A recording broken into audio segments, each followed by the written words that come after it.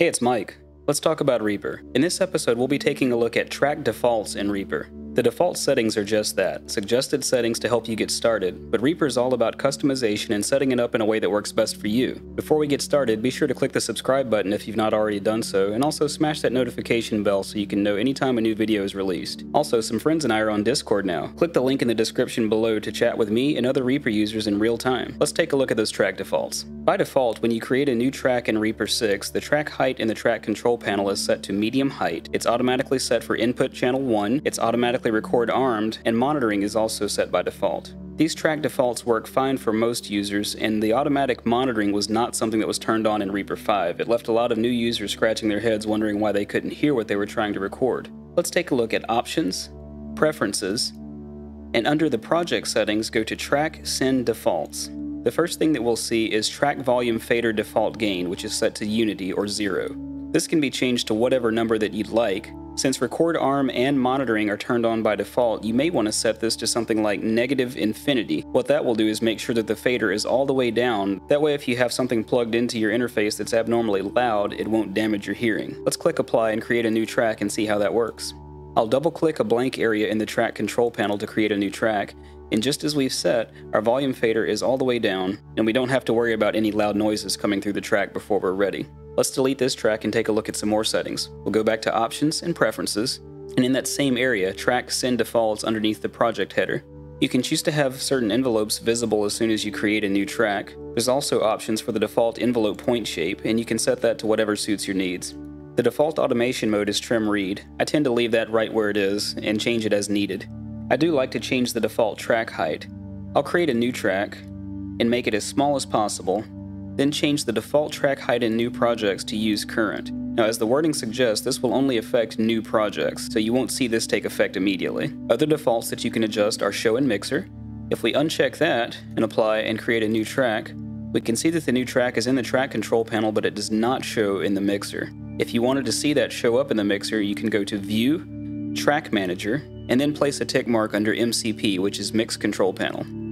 I prefer to have them show up in the mixer by default, so I'll put that setting back where it was, hit apply, and close my track manager. Next is Main Parent Send. If this item is not checked, the tracks will not send to the master track by default. I'm not sure why you would want that unchecked, but you can set it whichever way you like. Free item positioning allows you to rearrange media items on a track in whatever way you'd like. You can have overlapping items and have more than one item playing at the same time on the same track. Admittedly, it's not something that I've ever found a use case for, but if it's something that you'd like to do, the option is there for you.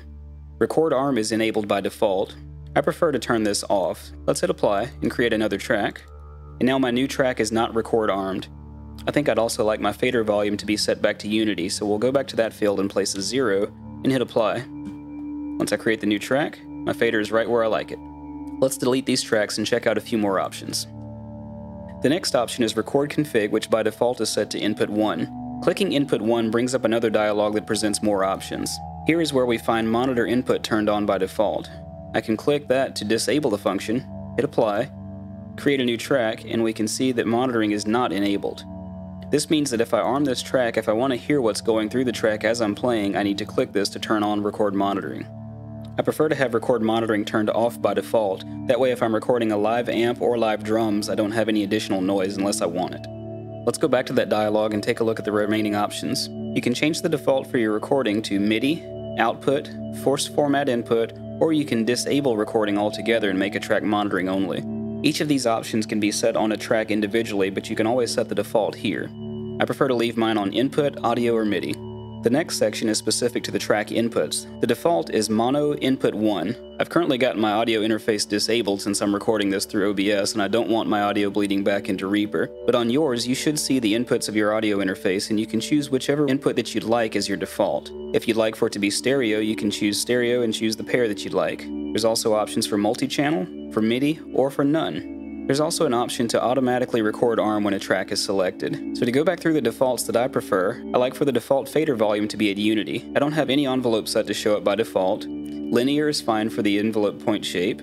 Trim read mode is fine for automation mode. I like to have my track height set to the smallest possible. I do not have record arm selected, and I also prefer not to have monitor input turned on by default. But again, that's the beauty of Reaper, is you can set this up to work in any way that you'd like. We'll explore more default settings and how to change them in later episodes. I hope this helps. If you like the content you're seeing, be sure to like, share, and subscribe, and you can support the channel further by clicking the Buy Me a Coffee link below. This is normally the part where I say I like coffee, but I haven't made any this evening.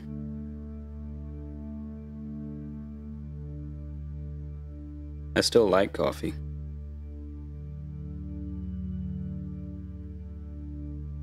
Just don't have any right now. I mean, there's nobody else at home, so it would be pointless to make an entire pot of coffee just to make a video. I guess I could get a cup and fake it.